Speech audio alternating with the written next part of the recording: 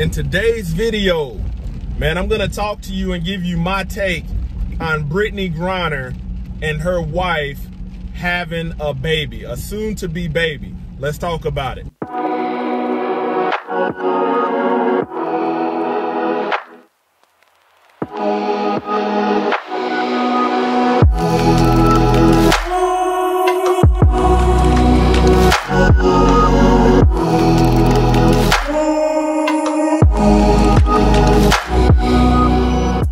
Man, all praise to the Most High Yah. Shalom. Thank you for tuning in to another Righteous Spirit-filled episode.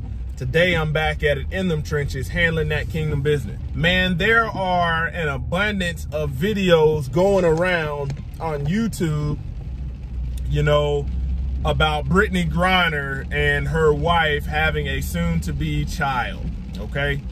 Some of them are roast videos, some of them are cut-down takes, but I'm gonna give you my opinion, my take on this, all right?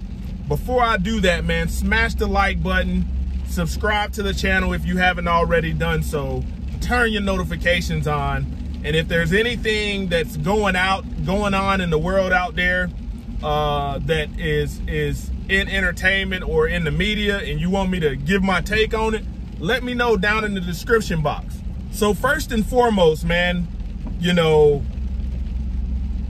I'm gonna choose to take the route of not cutting her down, because I know oftentimes when somebody lives a life like Brittney Griner, you know, oftentimes we see when we hear these people tell their story, there's some sort of trauma that's happened, rape, molestation, something like that, okay? 9 times out of 10, that's some kind of trauma behind there. Their father touched them or something. But I'll tell you this, biblically, when we look at it and we're talking in righteousness, we don't see that as the example for us to follow. And, you know, I'll say, man, as unfortunate as that is, you know, there's no way for 2 women biologically to have a child. So what we do know is they had to get a seed from somewhere else. You see what I'm saying?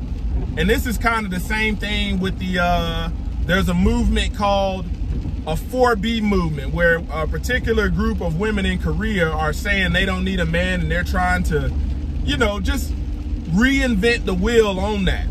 But this is a good case of, you know, women that say that they don't need a man.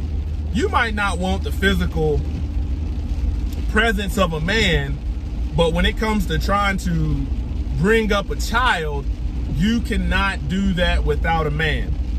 And this woman is Brittney Griner's wife is basically carrying the child of another man, you know, through artificial insemination.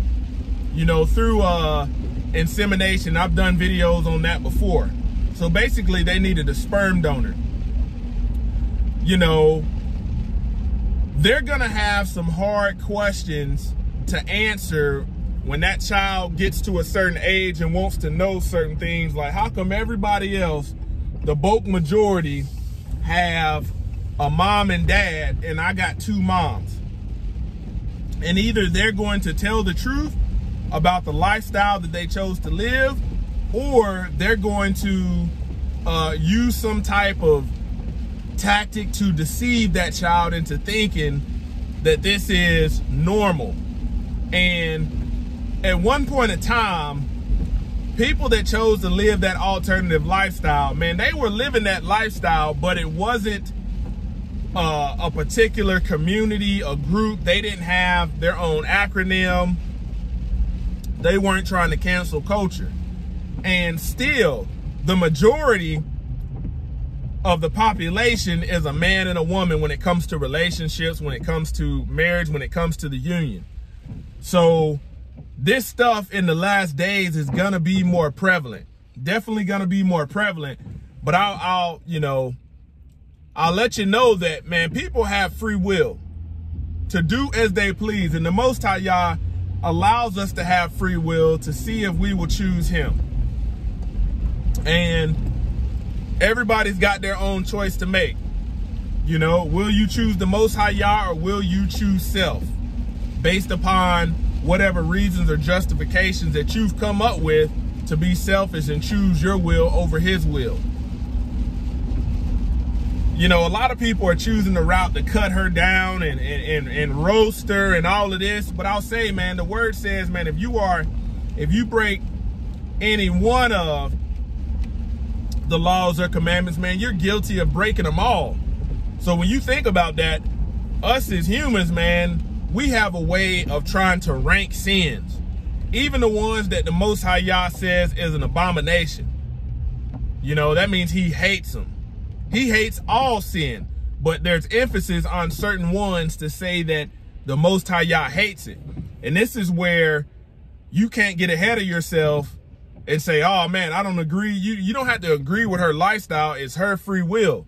And the environment, the choices you make in that free will shape the environment that you have to live in.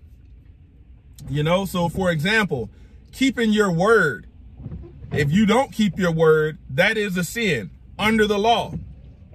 You know, most people don't know that. They look at this stuff that the media has categorized and Christianity has categorized as sin, and you forget about all the other stuff.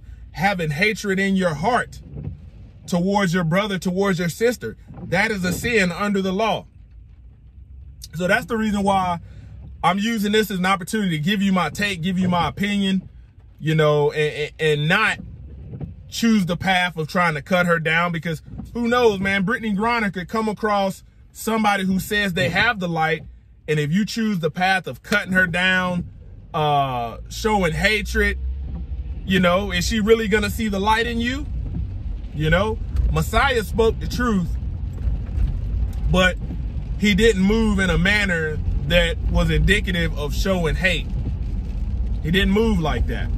And I'll tell you, when we look at Brittney Griner being a 6'9" female, 6'9", you know, for any woman that's that tall, if you don't want to live that alternative lifestyle and you want the best chances of having a male partner so you can produce kids the biblical way or the righteous way, meaning a man and a woman, you know, if you're somebody that tall, you're going to have to be extremely feminine and have a feminine spirit. And when I say that, I'm talking about the spirit inside of you, to be modest, to be meek. You're not going to be able to be out there like a lot of these women who think femininity is externally adorning yourself and being very vain. No, as a woman that tall, you know, and all women, you know, you want to have that quiet and meek spirit in you. You don't want to be very vain and external adorning. And that's just lining you up with righteousness.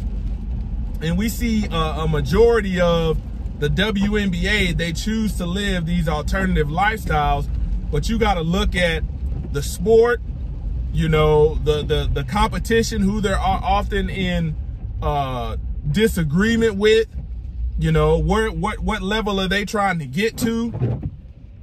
And any woman that's 6'9" is gonna have a hard time. She's not gonna be able to date like the average height woman, because you're tall, way taller than the average. The average man doesn't want to entertain that. That's why I said, man, you want to have that quiet and meek spirit. So at the end of the day, if you are being stacked up with another woman and compared, and a man has to choose, you got a woman, she might be short, she might be average height for a woman, but she might be masculine in spirit, externally vain, and you having that height, that's already coming off as dominant. So you want to be able to win that battle with having that obedient, that submissive, that quiet, that meek spirit that the book says you should have to have your best chances. But she's not the only one like that, you know.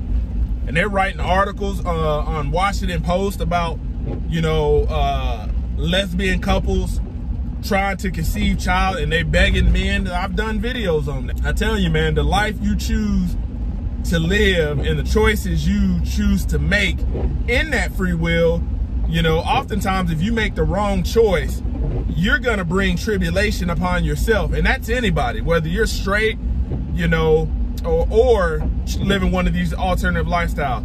The choices you make can possibly bring suffering and tribulation on you that's not a godly suffering. Meaning you're not suffering for righteousness' sake. You're suffering because you followed the way of your flesh.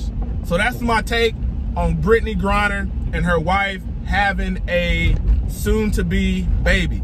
Close to the Yard Ministries, kicking that thing gun barrel straight. Wow.